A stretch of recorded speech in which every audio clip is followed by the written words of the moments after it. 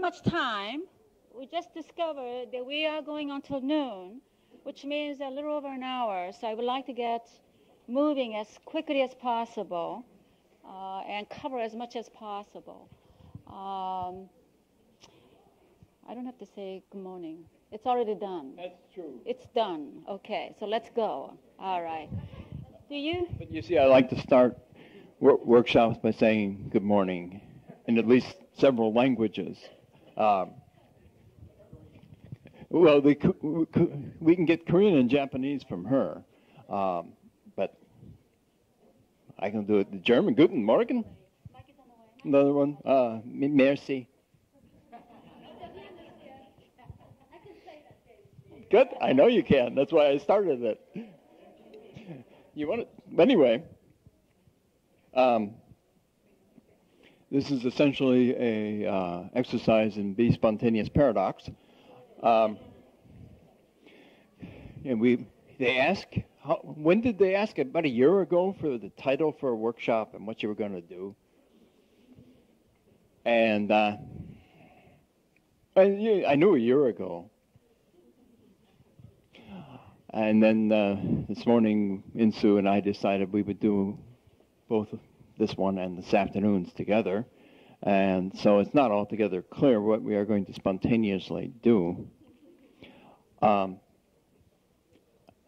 guess that I just want to make one comment on the previous section, which applies here as well. And I'm glad that I do not believe understanding is possible. There is only more or less useful misunderstanding. And it's difficult with this kind of a room, but I'd like to have this be a workshop for you.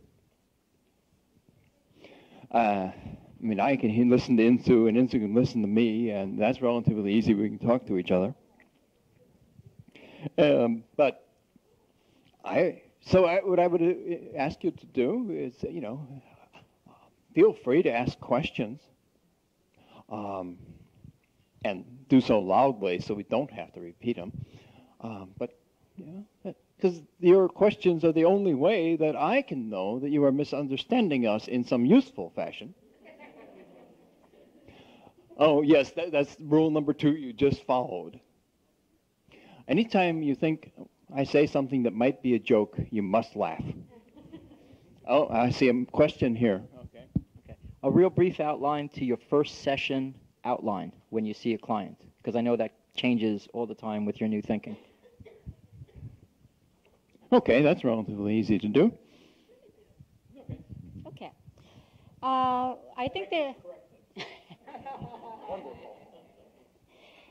by the way, don't feel pressured about the time. Although we are stopping at 12 o'clock, we have another hour and a half afternoon. So we will go on.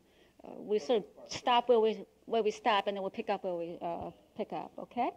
The question has to do with the outline for the first session. I think that Steve's first session and my first session are very different for obvious reasons, because we are very different two people. And as you know, we value the differences between the two of us. We think it's wonderful that we are different. And we think it's wonderful that John Weakland and Dick Fish do it differently than we do it. Right. We don't see that as a problem. We're not at war, never have been. My first session is I start out with, what do you suppose needs to happen here so that you don't have to come back to see me anymore? So my first question is the termination criteria. And oftentimes it has an impact with setting the client to look to the future. And so I never ask what brought you here, because then they start telling you about what brought them here. I want to know what the termination criteria is. Or the other way to ask those questions are, what do you suppose needs to happen here so that you can say, this was a time well spent for you. This was a useful time for you. That's another way you could get the clients to look to the future and describe the future. And then, even then, that's not enough. Lots of clients will come back and say, start to talk a lot about why they are here, and they have to justify being here. And I think we need to allow some room for that.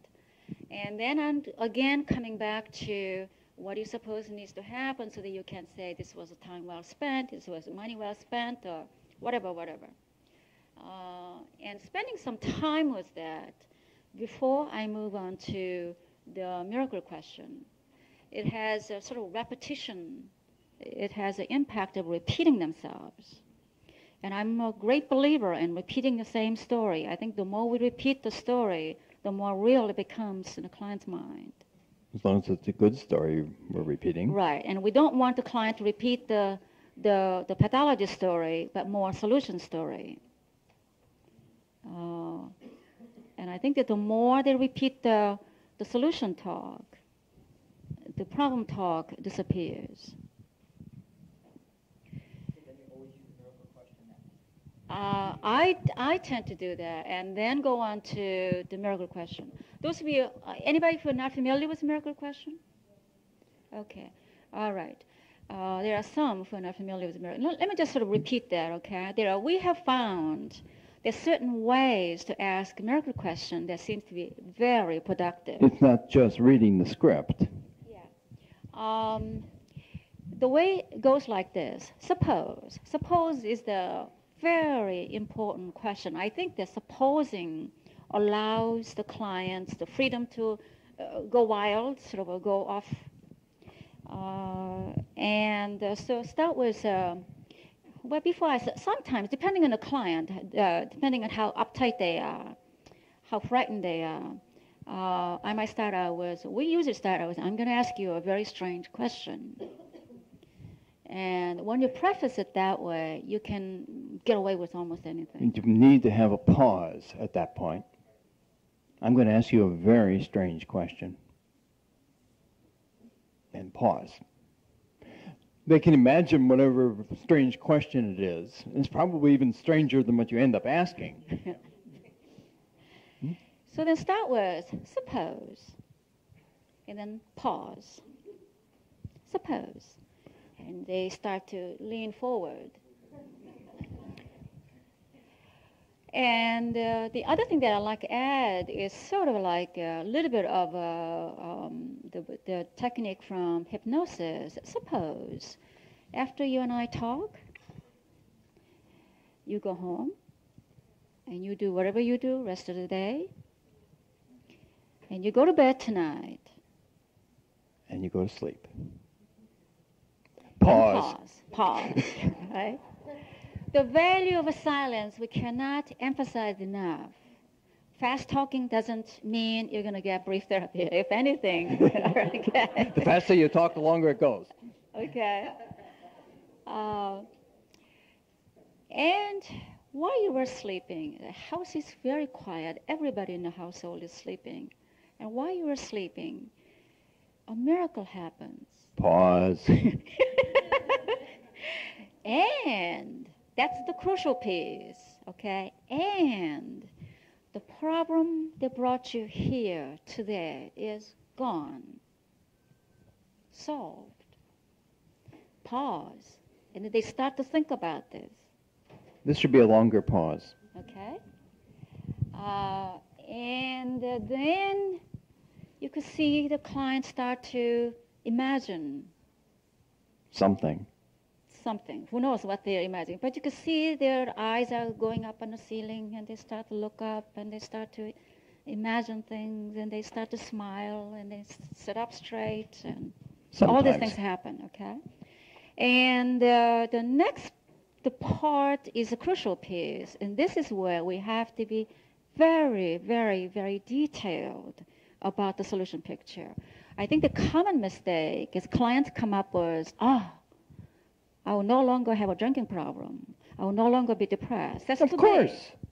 That's a perfectly reasonable thing to say. Too big. So you need to bring that back down to, so you're just waking out of your sleep. You're just coming out of your sleep. What would be the first thing you'll notice?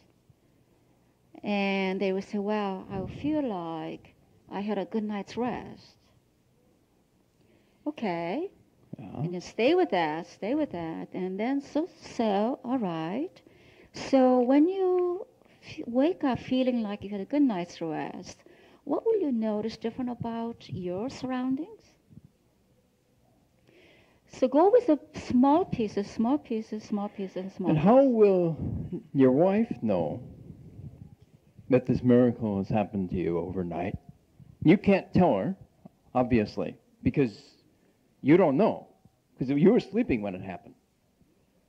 I think that... How will your wife know? The hallmark of this, the brief therapy is this relationship, the interactional component.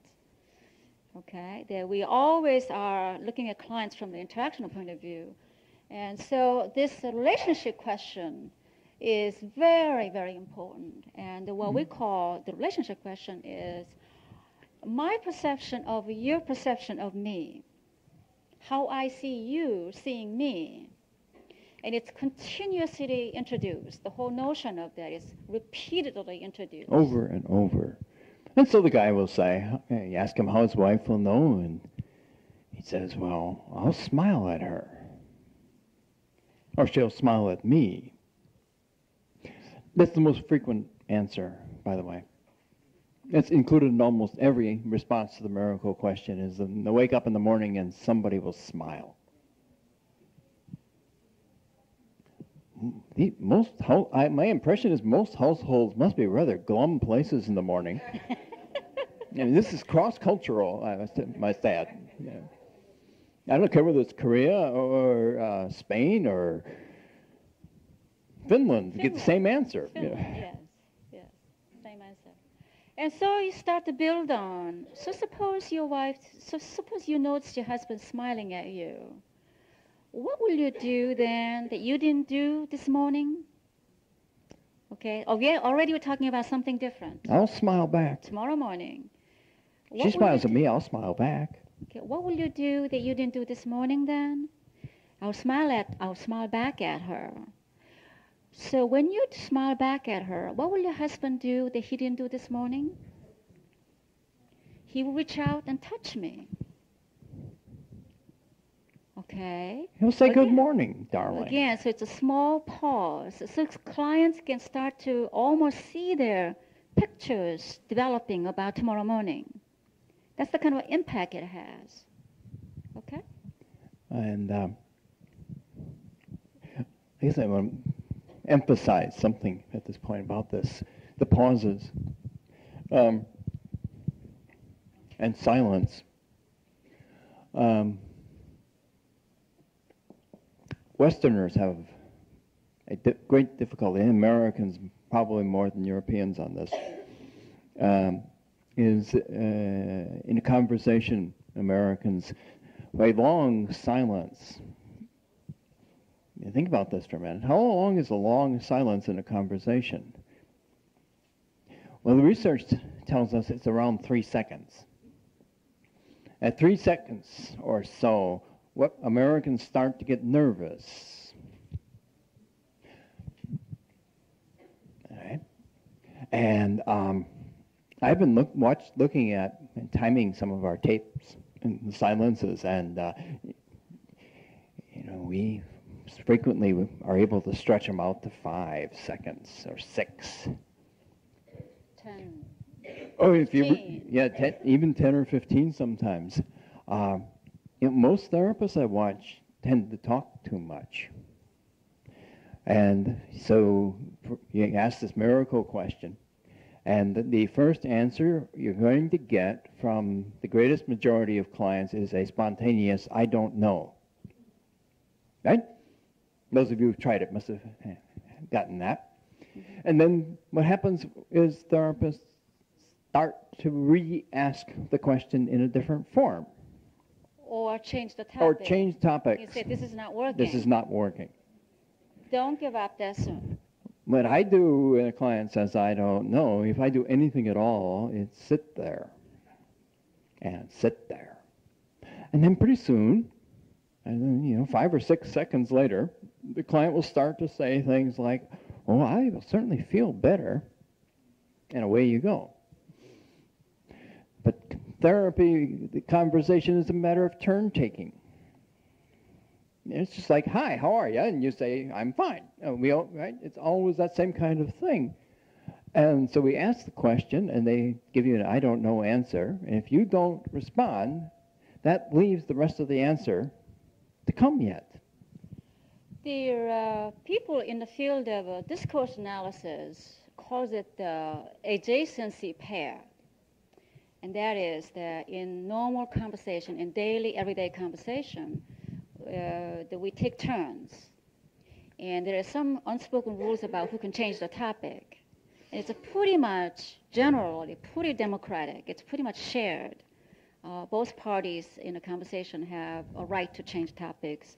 And also, so what we are doing is we're taking advantage of, this is how people function. This is how people talk to each other. So when you refuse to respond to their silence was another question, the ball is still in his or her court. Okay? It's still his or her turn. It's still his or her turn when you refuse to respond to that. By the way, if you look at the attorneys in courtroom, they are masters at using this to put pressure on the witnesses to come up with right answers. And all you have to do is just ignore. When they say, "I don't know," just don't say anything. And the pressure is still there, so they have to come up and say something. The police are very good at this kind of techniques. But it's also a normal thing you'll see if you observe conversations in a pub. You see the same kind of operations going on. People talk in adjacency pairs, and if one guy is silent, the other one keeps talking. Right? Isn't that a normal thing that happens? So we're just doing deliberately things we normally do spontaneously. The other thing also seems to be happening is that once clients have said, "I don't know," and there seems to free them up, and you sort of don't respond to that, they just say, "I don't know," and then they start thinking about, well, I suppose I will do this and I will do that. And that's a kind of a very common response we get from the clients. So the first answer, "I don't know," don't accept that. Of course they don't know. Of course this is such a strange idea we are introducing to them. They was full of a chronologic of the problem description. And they have, some clients have, you can almost tell they have neatly organized what kind of story they're going to tell you. And we are interrupting them. So, of course, they don't know. Okay? And one of the major differences between us and some other people in our way of working is if you look at the normal sequence of events in a story, the solution is, and the resolution is at the end of the story. We ask for it at the beginning. It's a very different way of having story told. Yeah, when doing therapy, especially with teenagers who may be very reluctant to talk, and they'll say answers like nothing or "I don't know," what I found useful for me sometimes if I wanted to do something other than pause is to say, "That's fine. Besides, I don't know, what else would you?" Yeah. Or besides nothing, in addition to nothing, what else would you do? That's right. That's right. That's right. I will sometimes, with them adolescents, might say, "Well, pretend you did know." And that works sometimes, too. Or suppose you do know. And that's another good way to bypass that. Or move it into the social frame. How would your best friend know? Then you might get an answer. Yeah, okay. Miracle question. Miracle question. Actually, I can tell you how that happened. Yeah. Over 10 years ago. We It can was remember a case. 12 years ago. 12 years ago. Yeah. We can remember a case that got us started on this. And In when March. I tell you this, I know you're going to say, "My client said that too." My client said that this, I'm sure, before 12 years ago. Except that I didn't hear it. Right. Except 12 years ago. We were watching this day. And I was talking to a lady who comes in, and she had a horrible life story. Her kids were wild. Her husband was an alcoholic. She was depressed, and she was, just horrible. I mean, many of your cases. So I started usual. What do you suppose needs to happen so that you can say, I don't need to come back to see Insoo anymore? And this lady heaves a big sigh and says, only thing that will help me is a miracle. I know your client said that to you. I know my client said that to me before 12 years ago. I didn't know what else to say, so I said, all right, suppose miracle happened. That's how we got started. And she started to answer in amazingly concrete, specific form. And then a couple of days later, I had one of my vague specialties, his client who I didn't understand at all. And so I remembered this case of Insoo's. Yeah? And so I said, okay, so suppose there was a miracle overnight. And the woman came up with concrete, specific answers. And we happened to be watching this process, and so we started right from that session on, every first session for the last 12 years. You never get the same answer. Okay, the question had to do with, to go back to your question, what's the procedure for the first session? After you have a detailed description of the solution picture, some clients will say solution feelings. Okay, some clients will talk a lot about their feelings, and so they will say this is solution feelings or miracle feelings. Then the next easiest thing you could do after that is ask the exceptions. Tell me about most recent times when you have had a little bit of these miracles. Yeah, we are starting to not call them exceptions. The group we just finished proposed that we start to call them hidden miracles. We just changed this last week. So when has this happened? Little pieces of this miracle? When was the most recent time you felt you weren't depressed, for instance? Or, if you went the other way, when was the most recent time you got up in the morning and your wife smiled at you? They stop and that will get a long pause usually, that question, on their side. You got to sit there and wait. But they'll come up with it. Again, the question, the asking, I think that its clients are incredibly responsive to the questions we ask. If you ask, have you had small pieces of this miracle happen recently, they will tend to say no. But when you ask, when was the most recent time? Then they tend to tell you. Then they will look for it. Okay? So, again, the phrasing of the question is crucial. It's terribly important because clients do try to cooperate with us. And you want as many details as possible about these things. As richly described as you can get this piece of the hidden miracle. Because the more they talk about it, the more real it is. And so we want to tease out as many details. Okay, your wife smiled at you on Wednesday of last week when you did what? What else was different about Wednesday of last week? Or Tuesday night, perhaps. And, what was the dog doing?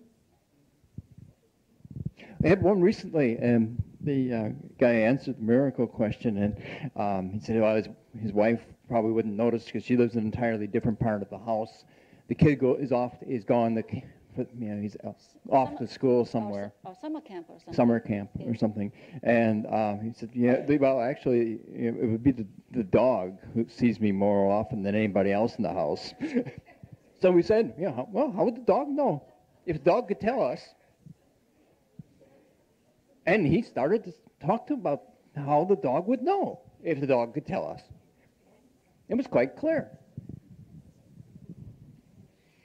have to say that I personally experienced the power of this question about a month and a half ago. I was down at Disney with my family, and I'm terrified of roller coasters. And I asked myself, what am I doing, taking my family to a place where there's all kinds of thrill rides? Anything that goes down quickly scares me to death. And it has a long history, but we're not interpsychic, so we won't go into that. And I took with me to the trip Treating the Problem Drinker, Okay. and read 2/3 of the book, Okay. finished it while waiting for my family, all female, to use the bathroom. Anyway, I then used the question with myself, and I can only tell you the enormous relief. I was so happy when I imagined for myself what it would be like.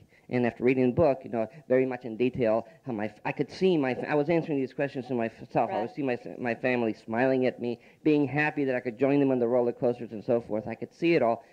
And it was like I found the solution. I went to the park. I went on every thrill ride, on the most dangerous ones, to my mind. Wow. And my family was so flabbergasted they couldn't believe it. I can't believe it, but I actually enjoyed it because that was part of the miracle. I would enjoy doing it. Right. That's right. So I can only tell you that as one of the many thousands for whom it's worked, but without a therapist in front of me, it really worked. It does. It does. So I'm very turned on to this. Yeah. Yeah. This is another part of our model. When somebody gives you a story like that, just shake hands. Don't have to say a word. So when Why talk so much? Okay, when you hear a story like this, then I need to say then, what do you need to do more of it? Okay, so this is the way yeah. to do more. And I would want to find out more about this family's reaction in some details, and how he reacted to the family's reaction. Okay, so your daughters were, smiling at you and giggling and doing all the things little girls do. And what did you do in response to that? And then what? And then what? And then what? I want to get as many details as possible so that we have, from that, perhaps the beginnings of whatever the homework assignment might be if we choose to give one. So when they say, what do you need to do more of it is repeat the miracle picture, then I think that the homework assignment is, since this has worked for you, go home and do more. And come back and tell us what difference this made for you. Okay? We are interested in the difference that this is going to make. Not that they did it. We don't care if they did it or not. We are more interested in what difference this is going to make in their life. Okay, so that's the pretty much of the Your first, version. yeah, Okay. First, okay. What is your version? Okay. Now my version of answering right. your question. Yeah, we need to take it all off here. Let's get rid of the whole thing.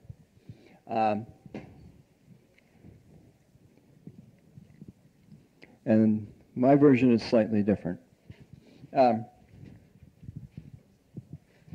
In some, perhaps because it's more generalized. But as I see it, the first session is organized around this question. What does the client want?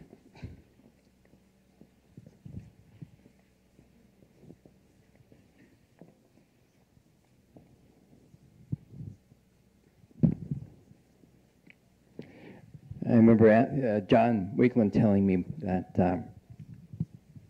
Milton Erickson once defined therapy in this way. As two people sitting in the room talking together, trying to figure out what the hell one of them wants. He attributed that to Erickson, but I think it's only in the sense that John as ventriloquist. What does the client want? Well, the miracle question is certainly the easiest way I have found to begin to generate this kind of information. or whatever. And then has the next part is, what can the client do?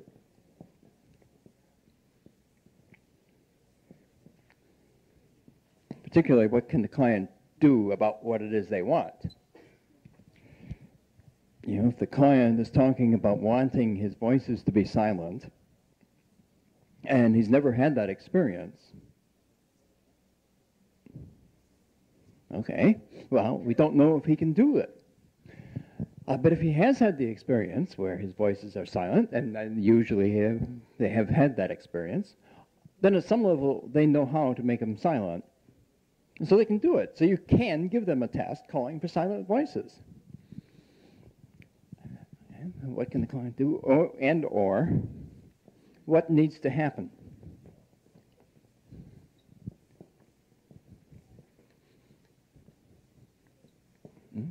What needs to happen? Particularly, what needs to happen so the client can get what he wants? As I say, it's a little bit more general than Insoo's version. You don't need the miracle question. It's not necessary in some sense. It seems to be one of the most useful ways of getting answers to this question about what does the client want, but it's not the only way. And but once you find out what the client wants, and then go into about what can the client do. You know, if the client wants to stop drinking, well, okay. When's the most recent time when you weren't drinking? And start there. That's my basic outline for the first session, or maybe all sessions, perhaps.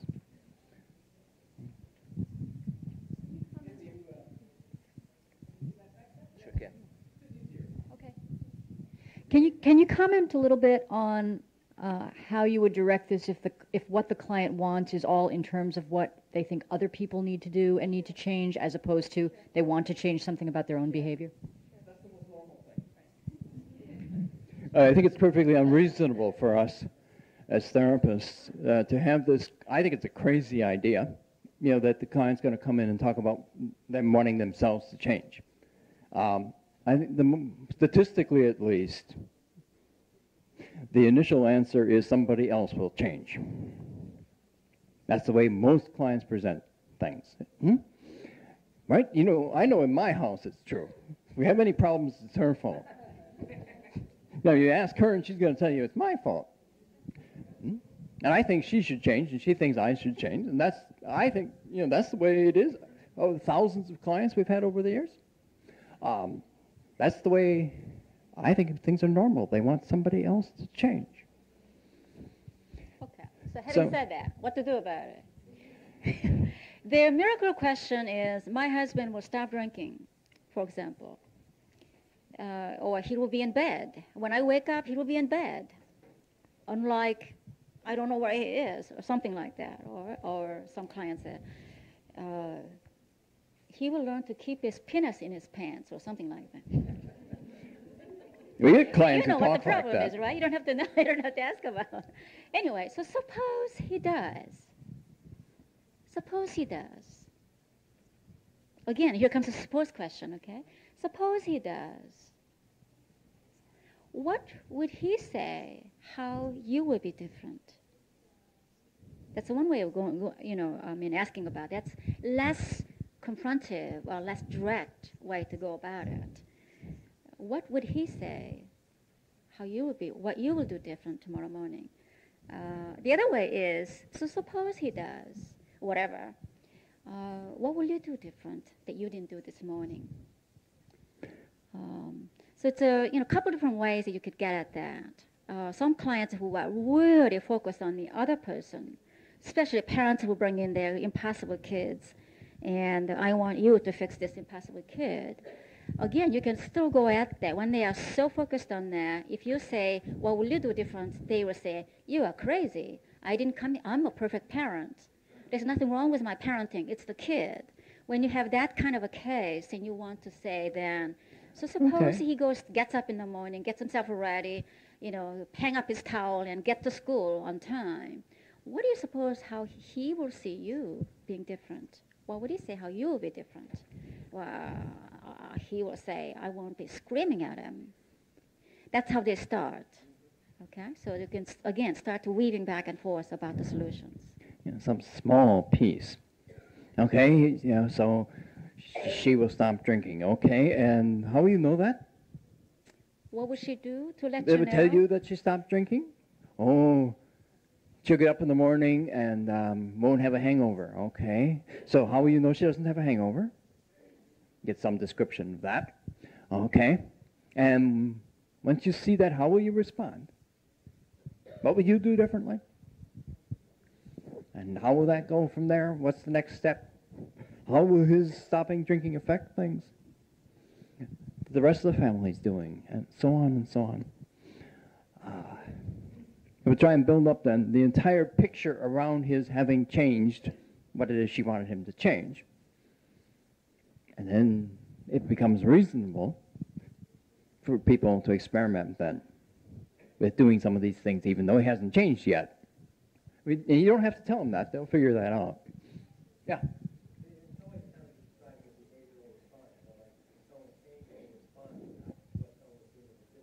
Yeah. Right. Right. So it's very interactional in that way. Yeah. We are looking at the interactional process, what goes on between two people. And once you change one loop in that, right? One piece of it. One piece of it changes the whole thing, right? Mm-hmm. And yeah, we want a behavioral description if you can get it. Can't always get it. Then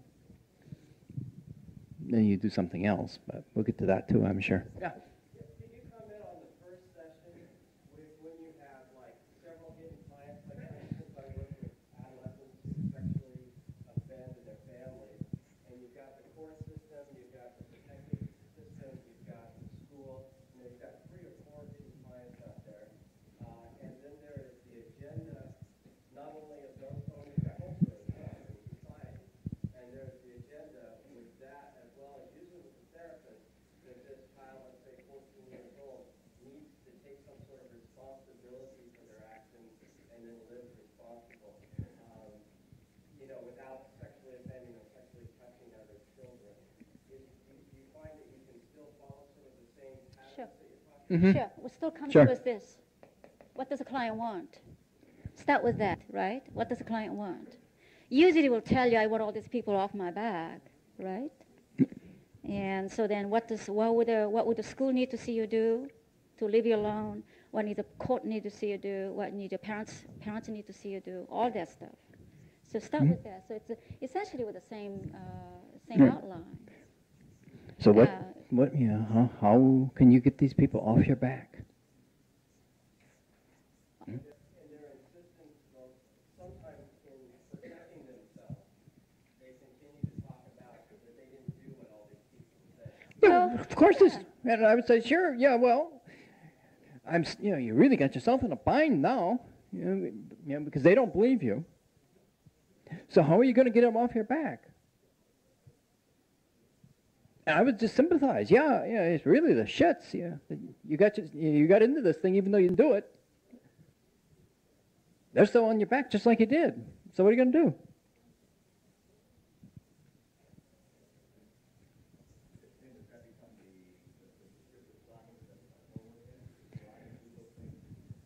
To leave for the purpose of having people Having the leave you probation alone. officer off your back. Yeah. Leave you alone, right? Yeah. Right. Yeah, at some point probably. Sure. Usually they'll figure it out so you don't have to assign it. Yeah. Okay. Yeah. Usually they figure that out by themselves. I don't know about other people, but I find my clients are terribly clever. They'll figure it out. Yeah. Okay?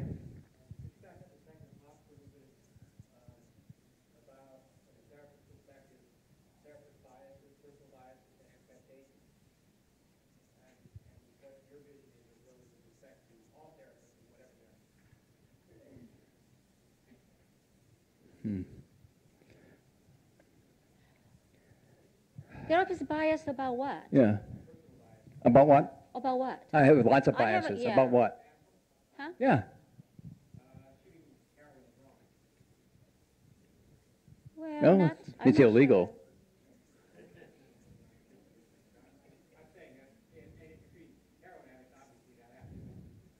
Yeah.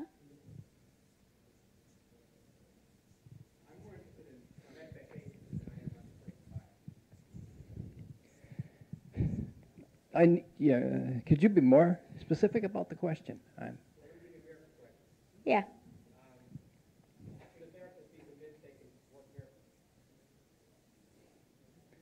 Absolutely not. Only the clients might be able to work miracles.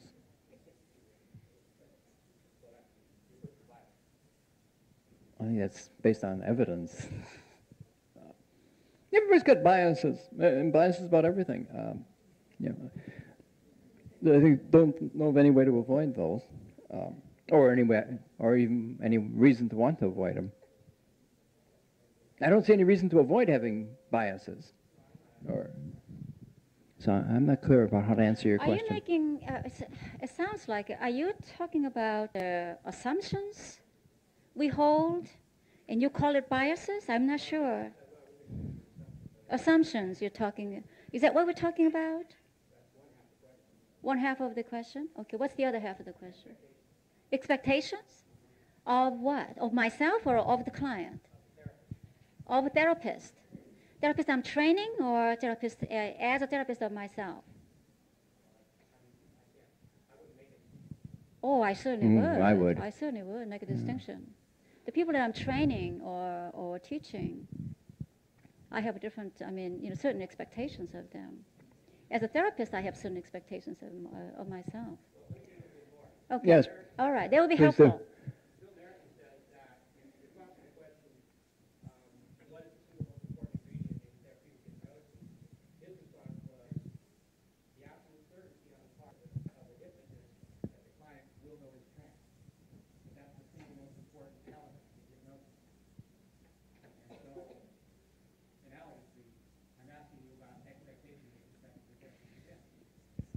I think you're talking about assumptions.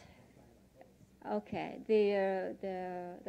We certainly have some assumptions that we hold, work out of. One of the assumptions is that instead of looking at change as very difficult to achieve, that's the assumptions that almost all therapeutic models hold, is that the change is very difficult to accomplish. We hold that the change is inevitable. And constant. It's constantly occurring. It's just that people don't look at it, don't see it. So we have to help point it out. So,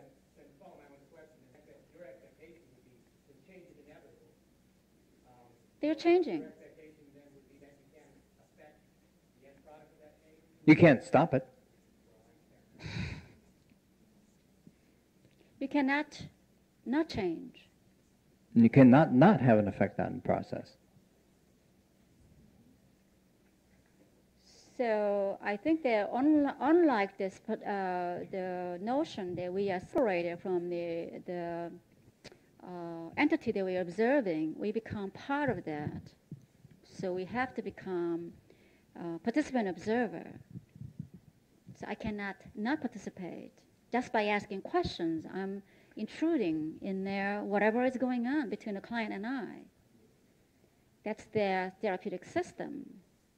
And so I do have an influence. I cannot not have an influence just by asking questions. And that's why you have to find out what the client wants. Just by asking. So you know which direction to influence things. Think about it. The simplest question, how old are you? Given the context of why the client come to see us, given the context of this relationship, professional relationship, the client assumes that how old he or she is has something to do with why he or she is here. Otherwise, he wouldn't ask. Okay, please do. I wish you would be more direct. Yeah. My expectation is they will be successful. Oh, that's a hell of a big difference. Oh, yeah. Automatically. Yeah, okay.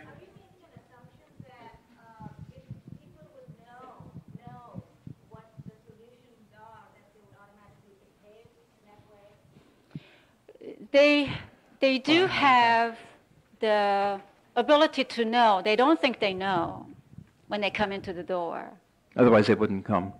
right? They don't know, they know.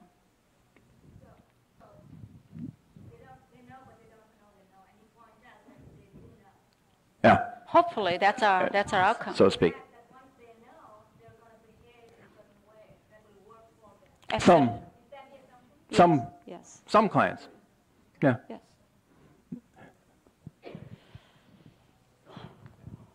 Yes.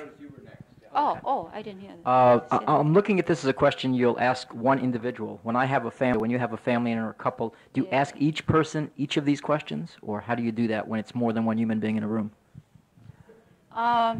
This is where Steve Both. and I, our style is very different. Our start out was, let's say you come in as a couple or a husband and wife, and you would say, well, she will start bitching. She will start bitching, okay? That's your answer to, suppose a miracle happened or something. You don't need to come back. She will start bitching. And I say, what will she do instead? What should she do instead of bitching? And, well, she will talk nice. All right. So suppose she talks nice. And then I go into more details about what do you mean talk nice? What will she do when she talks nice? So lots of details about talk nice, okay? And then, so suppose she was soft-spoken, she used different words, and she looked at you in the eyes. Suppose she does that. What will you do that you didn't do this? Same thing. What will you do? Or I would say, when you do that, when you talk to him, look at him, talk to him nice, use different words, what would he do different that he didn't do today? So weaving together of two different solution pictures, okay? I'm more likely to just go down sort of each person's list before I start talking about back and forth. Because I want to keep them. I find it easier to keep focus that way, for myself. But I will also do the other. So there's no set rule. There's no set rules about these things. I noticed you were next. Yeah, you. Yeah. About what is the case of the kids with some problems at school or with acting out in a sexual way or violent outbursts. And you tell them about, how you can do first, take them out of your case, the probation officer and all the system. And the kids come with some solution. And the kids leaves and comes back later on, if you are in an institution, 1 hour later, with a failure, in which he had a violent outburst, or he again repeats the chronic thing that is 10 years long at that point. How you, and you ask, that he comes back. How you will reassume your construction after the failure? What do you say? I will not look at it as a failure, first of all. I would be very curious about how he stopped his violent behavior when he did. And this is only an hour later. So how come it wasn't a 3-hour or 4-hour long episode of violence? And what was different about this episode compared to other violent episodes he has had in the past? What was different about it? Assuming that there was some difference. Always make that assumption. There must have been some difference. Even if it was 10 seconds shorter than previous episode, I would want to know how he managed to stop when he did. Why did it only go for an hour and 15 minutes and not go hour and 16 minutes? Suppose that he comes after, usually when we see the kids again, it's because they are restrained or because they are brought from they can't continue their conflicts and they are in crisis. Okay. They bring back Right. counseling because they are unable to remain in the setting. Right, right. They usually say it's because so-and-so stopped me. So-and-so took away my knife or so-and-so held my hand or something like that. Then I really don't buy that because lots of times the drug addicts will tell me, I ran out of money. That's why I didn't continue to use drugs all night because I ran out of money. I say, well, if you really wanted, If you really wanted drugs, there are other ways you could have gotten it. If you really wanted to continue to be violent, you could have kicked somebody with your feet instead of using your arms. If somebody held your arm, there are other ways you could have continued to be violent. How come you didn't? What went into that decision? Okay. And all of a sudden, what decision? Huh? And If he was restrained, as the example that I gave, what decision was the one that I will address? If he was restrained because he was hitting and then Yeah. or the police officer or Yeah. brings Yeah. it back to you, Yeah. how you afford that? Well, again, even if he was restrained physically, the whole body was, held down. I don't know how it's. I've seen this done with 7-year-old boy, like five adults held the body. The boy he's down on the floor. still carrying on. But he could have also continued to be abusive, violent with his mouth. He still bites. But How come he chose not to bite? somehow he stopped. I'm emphasizing his having stopped, having enough control to stop himself. Something, somewhere. Why that time? And not, how did you manage not to go on? How did you manage did to you know that stop was after time to 23 stop? beers? How did you manage to stop after 23 and not go on to number 24? Questions like that? Yeah. Well, if you're emphasizing the positive, like you did an hour 15 rather than an hour 16, it Mhm. depends on the client sharing that perception of that being a positive and being able to find a point like that. Yeah. Clients can do that. They My seem to do experience. it. They seem to be shocked by this question. They think it's a nobody pretty have a- strange idea that they were able to go an hour and 15 and not an hour and 16. They're pretty surprised by that idea. Because nobody has asked them, why didn't you go on to hour and 16 minutes? It's always, my God, why are you going on like this for hour and 15 minutes? Everybody is asking that direction. Nobody Yeah. has asked the other side of it. How did you stop after an hour and 15? I don't understand this. What sort of replies they come up with? Well, immediate answer is, I don't know. I don't know. And I'm very persistent. Really? I'm very persistent with that. I don't give up. But the- Okay. and When I have a client, suppose they bring to me a client, I have a counselor that was hitting the kid, that was in risk his life because was taking the client from the street. He's in a war zone, and the client comes, I would say, with some time because he was able to make his act, and he's not happy, but he is brought usually with the moment of the crisis. Then I don't have too much of the universe for telling him you stop, or you was able to do much more. Usually the kids, they try to look their fingers in the outlet for killing themselves with the electricity. Things like that are difficult to say, okay, maybe you can have a machine gun and kill yourself, or what's good that you didn't have like falling down a launcher. Then my inside answer.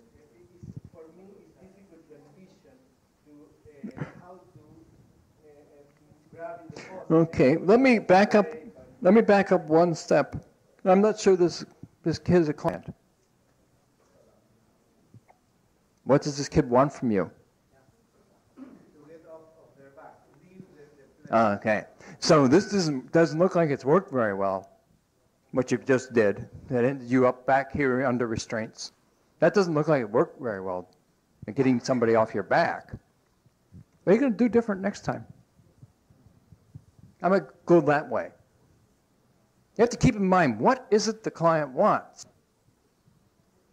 Yeah. I have a question I've been trying to ask. It's a basic question, and what you just said relates to it.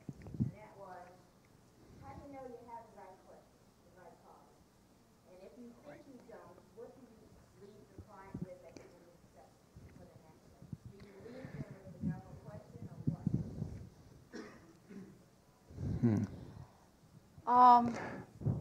There are situations that during the first meeting you have no idea what client wants. You have no idea what they can do, who is the real client really. You have no idea what the hell is going on, basically. Right. There are sessions like that.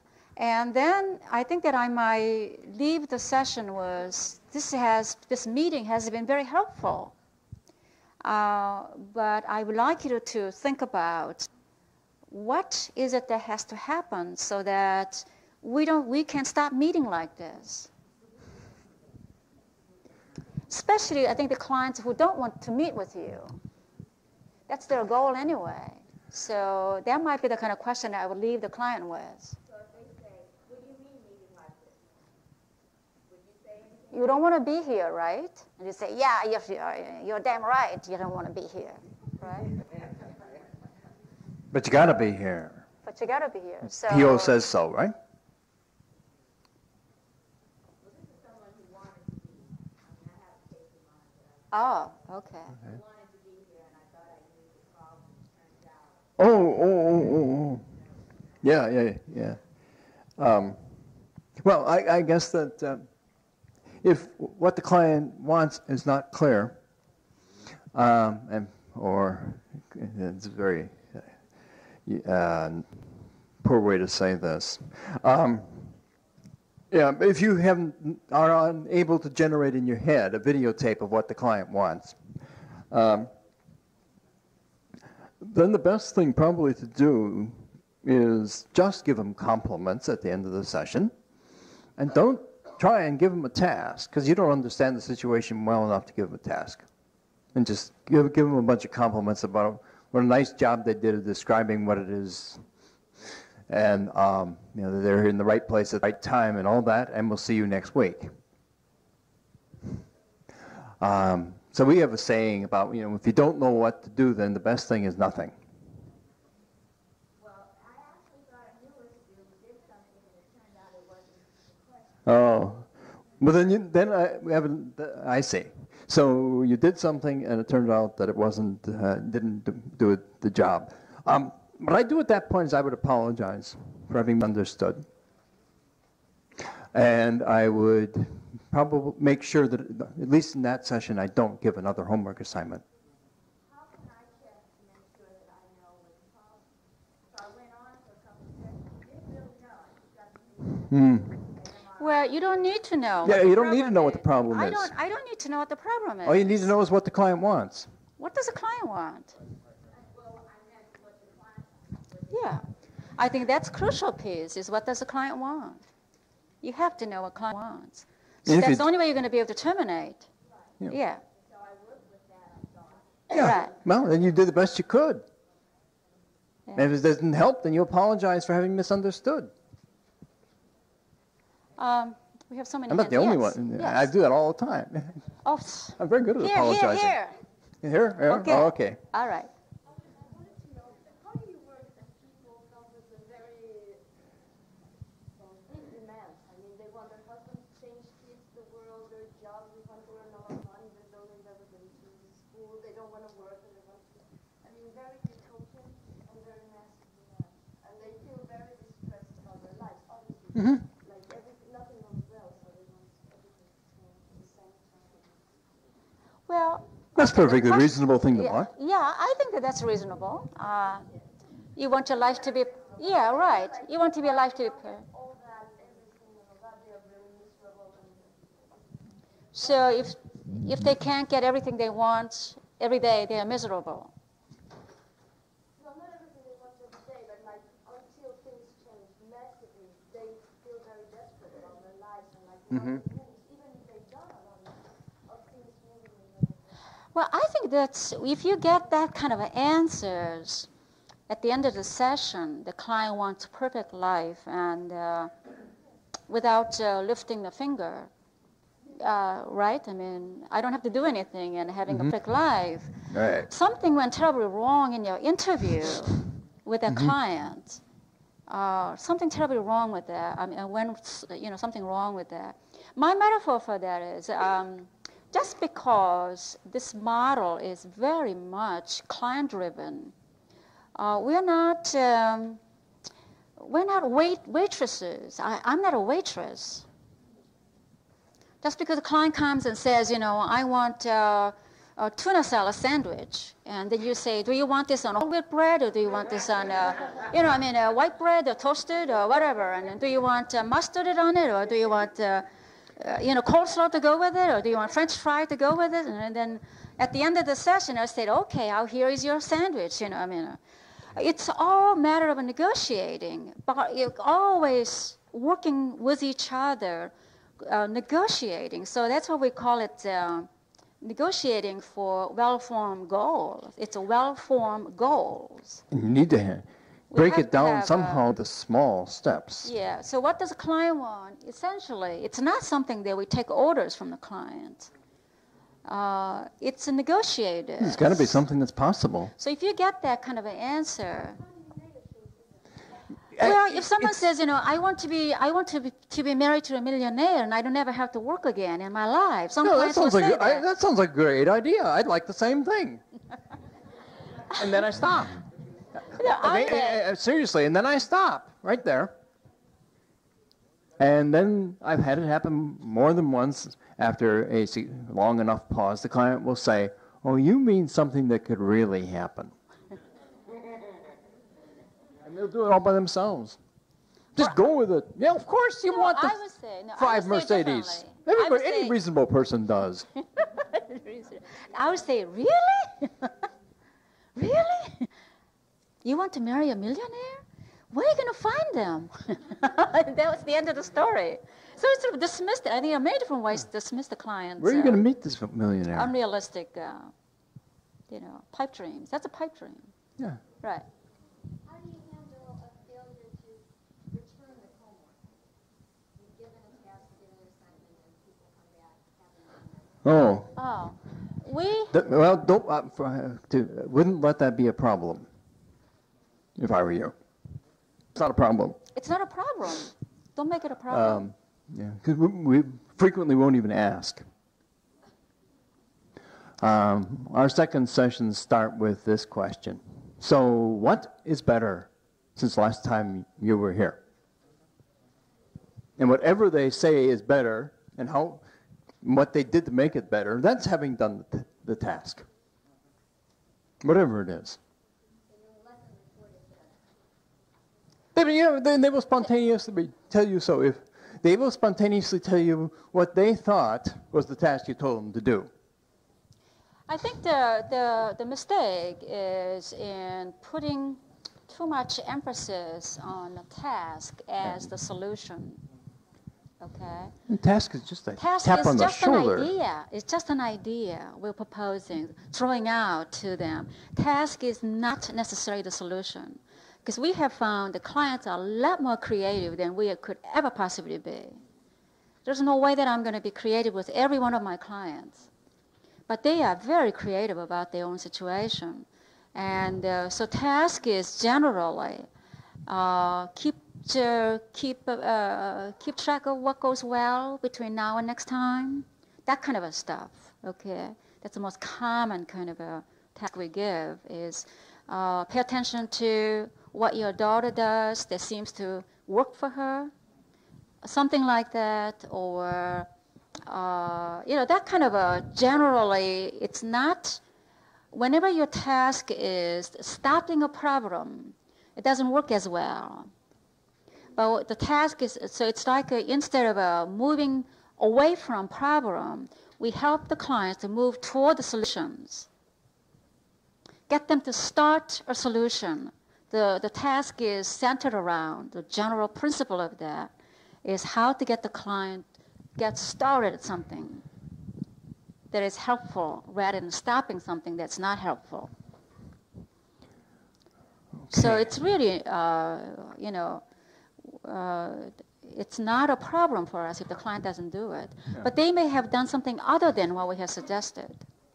And that's okay with us too, as long as it works. They normally do. They sort of modify and adapt to whatever they do anyway. So why not go with it and work with it? Okay. So again, the task is usually it should not be stopping something from happening. No, it should. That won't work. Yeah.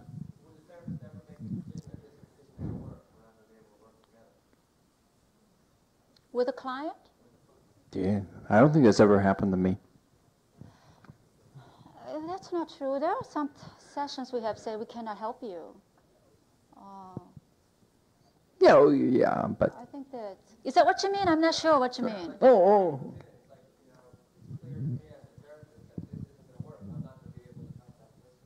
Oh. I guess that I would... Oh, boy. Yeah, the reason I say I don't have that happen is that the client may come back and say it's not working. And, I said, well, I don't know what else to do, so let's quit.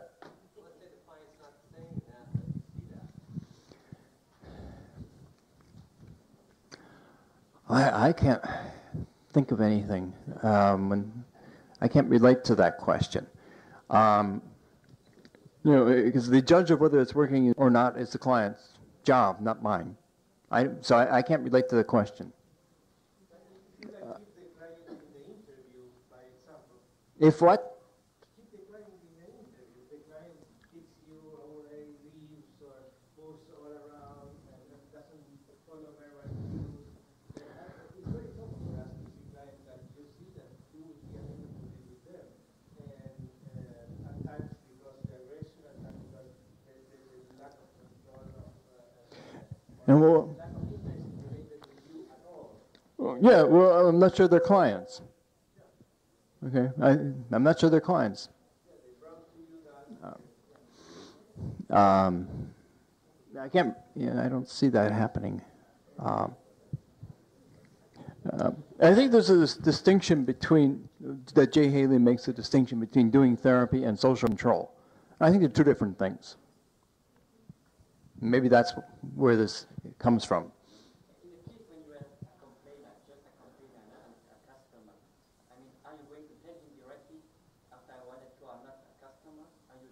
No. Never. Never. No need for that.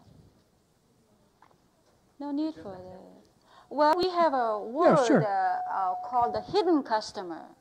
Well, we believe that all clients are hidden customers. Okay? The customer's for something, it's just you don't know what. They want something from coming to see you. We don't know sometimes. We never had somebody, who wants anything because he wants already want something. So you never had somebody who wants really nothing. Why would they be in your office? What would they come to your office for? Oh, yeah. Well. So why did he let them send him? I agree. I just want to know how you react. But he wants something, though. He wants something, otherwise he wouldn't show up. Even if he wants a bus ticket from you, he wants something, right? Yeah. Okay. Well, one last question. That's it. Yeah, we have to stop. Yes.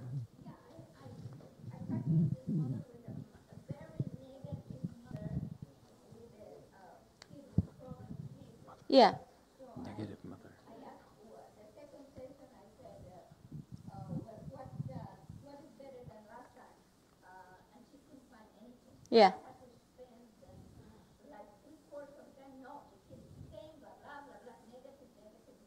Yeah. And then I kept pointing it out, until she said, well, please leave. Last time I do it. Mm-hmm. No. Can we? Boy, are you lucky? Yeah. Can we hold that until this afternoon when we come back and we can talk about that? Okay. All right. Okay. Well, have a nice lunch.